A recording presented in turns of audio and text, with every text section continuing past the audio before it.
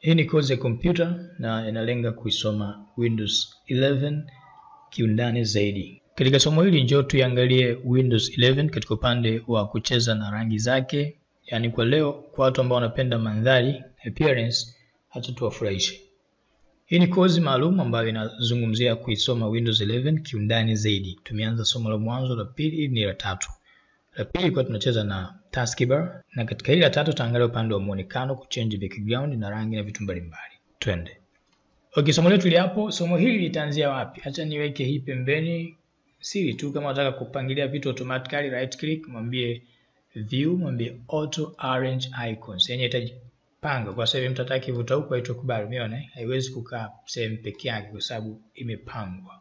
Hiyo ni basic. Take care. Okay, tunaendelea. Hapa tutakuja sehemu gani? Ili nibadilishe background, nita right click, tumwambia personalize. Huku itakufikisha sehemu ya mambo ya background. Hapa kuna background, kuna colors na kuna themes. Tofauti yake nini? Kuna lock screen, na text input, kuna vitu mbalimbali. Tutaangalia kitu kimoja. Tumesema sisi tunaingia ndani zaidi kwenye kozi hii. Tuichezee hii Windows 11 mpaka iseme basi. Background ni nini? Background ni kitendo tu cha kubadilisha muonekano wa hii desktop yako katika upande wa picha. Ni kubadilisha hii picha iseme, unaona hii picha sitaki, nataka nibadilishe. Hapa ni unacheza na background. Tukitoka kwenye background tutakuja kwenye colors na theme. Colors ni kawaida, ni rangi, ama theme ni kubadilisha muonekano mzima wa kompyuta yako. Utaona namna gani pia unapata muonekano mwingine mpya kama utahitaji kutoka nje.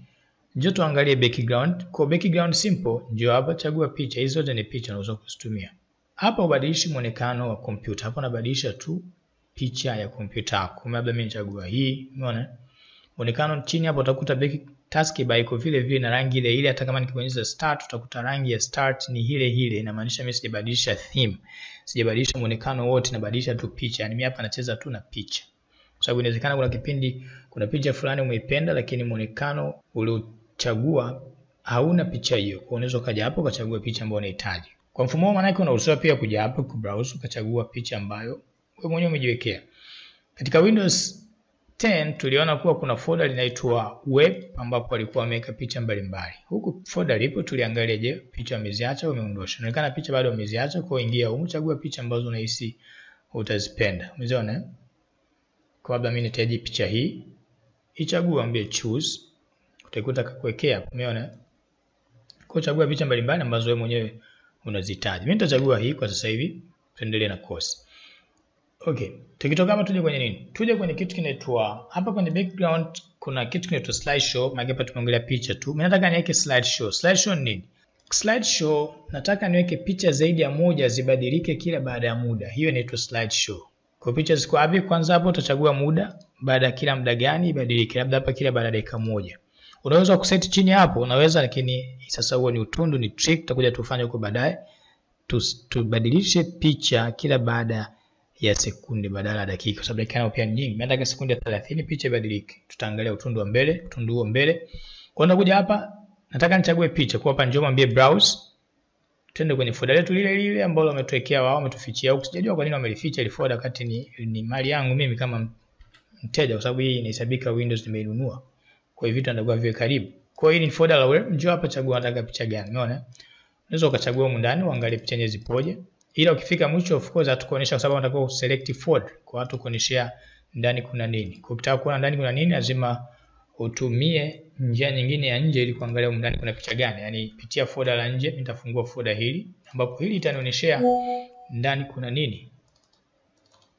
Nitaambia pap, nitaenda kwenye web. Nitaenda kwenye picha za mwanzo nizione. Utakuta hapo kuna picha hizo za Windows za kawaida. Nikiingia hapo kuna picha gani? Hapo kuna picha hizi hapo. Umeona? Nikiingia hapo kuna picha gani? Hapo kuna picha hizo. Umeona? Na hapa mwisho kuna picha, huko kuna picha nyingi kidogo, kuna hizi, kuna hizo, kuna hizo, kuna hizo. Ziko nyingi. Chagua picha ambazo unazihitaji. Kuna sunrise na kuna Windows za mwisho. Umeona? Hizi zile labda hizi naona kama nimezielewa. Kwa mimi nitachagua hizi screen. Kwa nitakuja hapa nitaambia bwana niwekee hizi screen. Nitaambia choose folder, maana kichagua folder hilo. utakuta picha hapa zina change, zinakuja zile ambazo mimi nimezichagua, umeziona? Kila baada ya muda gani? Kila baada ya dakika moja hii setting ifanye kazi.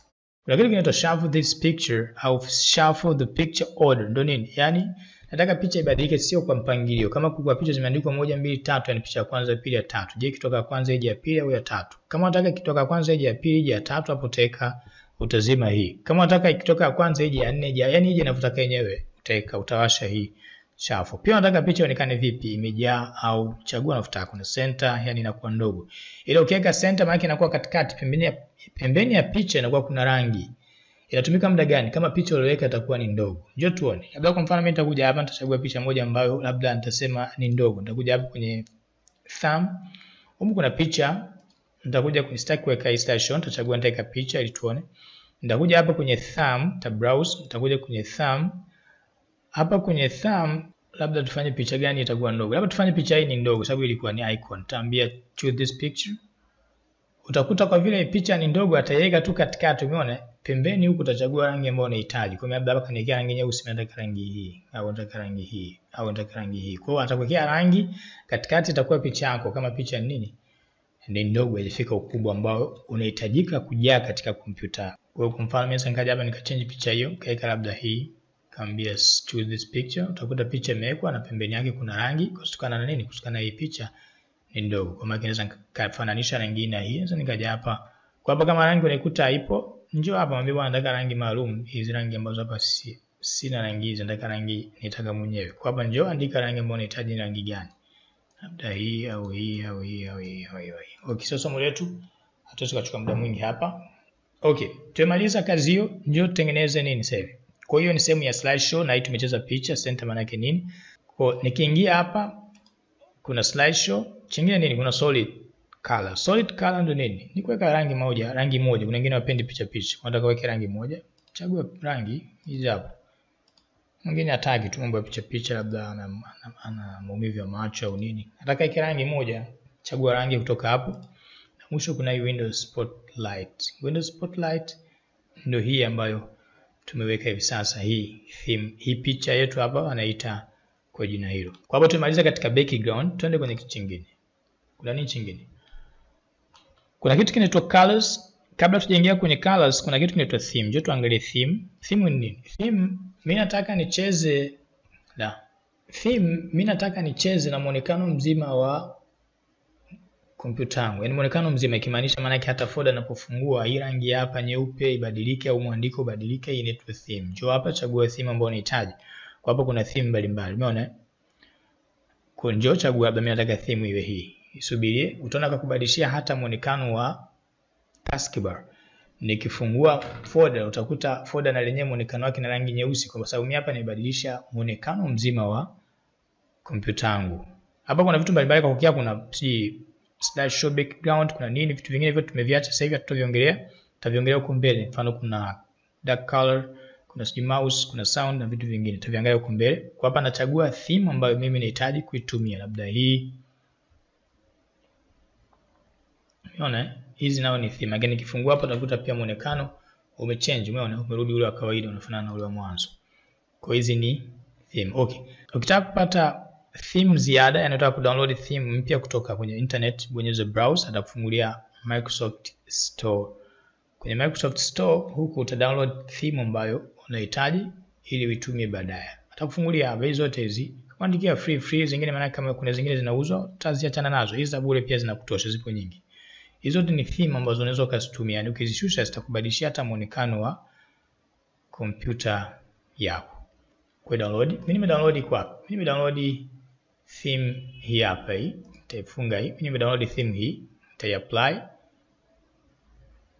Utakuta hii ni theme mpya. Hata rangi yake ya right click unakuta imechange, na muonekano wa folder huko juu ina rangi hiyo ya silver kwa mbali.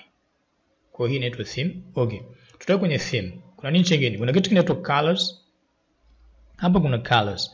Ingia kwenye colors tucheze na rangi, ambapo ulikuta mimi wakati nimeacha kompyuta yangu ilikuwa kuna rangi tofauti hapa ya hii folder. Hii nini background. Nataka nicheze na hizo rangi, nibadilishe hizo rangi. Hapa kuna rangi nyeusi, nataka niweke rangi sio hiyo. Njoo hapa fungua, hata tukuze hii tuone kiukubwa zaidi. Utakuta rangi yako unaitumia rangi ambazo umeziteua ni hizi hapa. hii ni rangi ya nini? Hii ni rangi ambayo inahusiana na hii budget ambayo tuliziona hapa katika taskbar. Hii kama unakumbuka tuliona katika taskbar katika setting yake hapa chini katika behavior utakuta kuna kitu kimeitwa badges.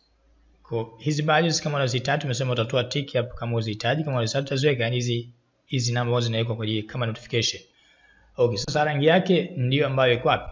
Rangi yake hapa ndio hiyo ambayo ipo kwenye hii sehemu ya theme. Take ya personalize kwa pamoja kwenye setting ya hii taskbar. Gonjo hapo mwambie mimi nataka personalize, atakuletea kwenye personalize. Sisi tupo kwenye color sasa hivi. Mimi nitaikuza sasa hivi ili tuione vizuri. Kwa kuna rangi hiyo ya badges. Okay, hapa kuna nini? Hapa unaruhusiwa kuchagua mfumo ambao unataka kutumia. Kuna mfumo wa kawaida light ambao ndio huwa kawaida na kuna mfumo wa dark. Ukichagua dark maana yake muonekano utakuwa hivi, ambapo kwenye dark unapewa option zaidi.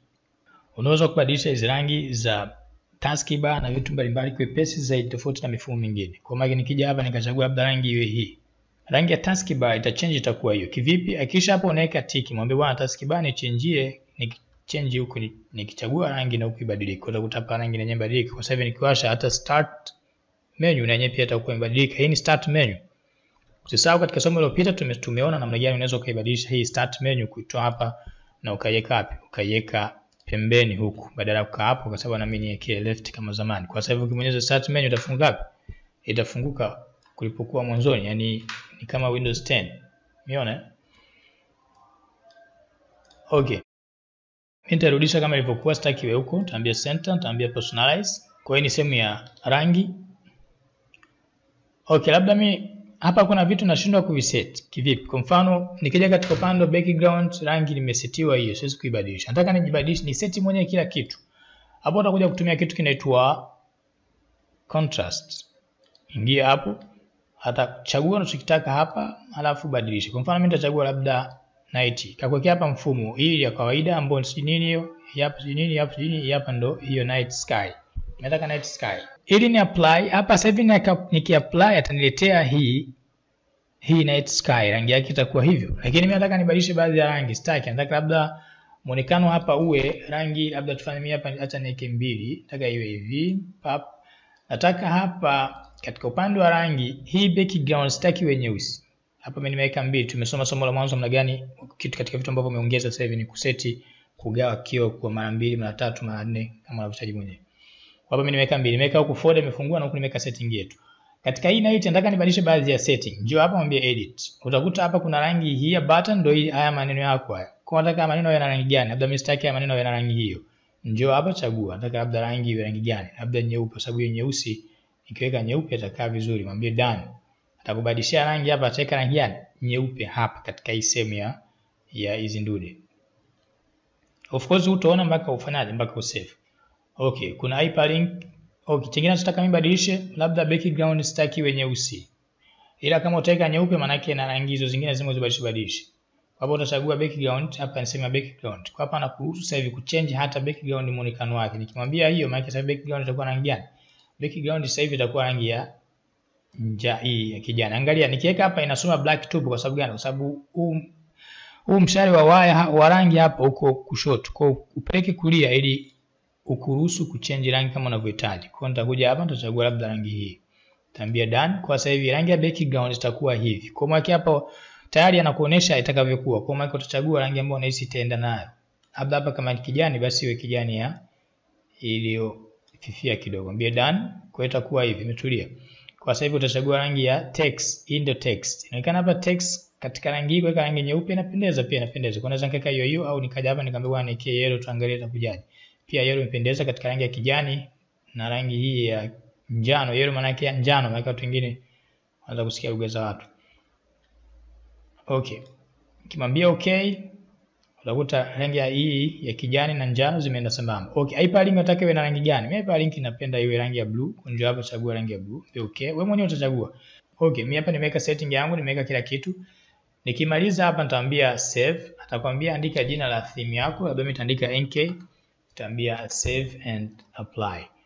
Utakuta background folder sasa hivi imebadilika, umeona hii ndio folder. Kwa muonekano wa folder sasa hivi uko hivyo. na vitu vingine vyote vimechange. Kwa nikibonyeza start utakuta start pia na muonekano. Kwa maana mwenyewe tena utakaa chini utaseti wewe muonekano ambao unaohitaji. Okay.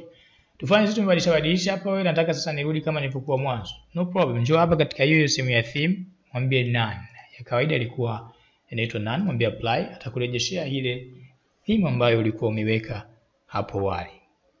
Kwa sasa hivi theme yako ni hapo, utachange unachokihitaji. Somo hili lilikuwa linazungumzia namna gani tunaweza kuchange background, lakini pia kucheza na theme na rangi na kutengeneza muonekano ambao ninauhitaji mwenyewe katika kompyuta yangu. Hii ni Windows 11. Na tumesema nataka tuichezee mpaka itukome. Haujabobea bado katika masomo ya kompyuta, hapo chini kuna fomu, jaza. Njoo uwe more than a professional. Asanteni.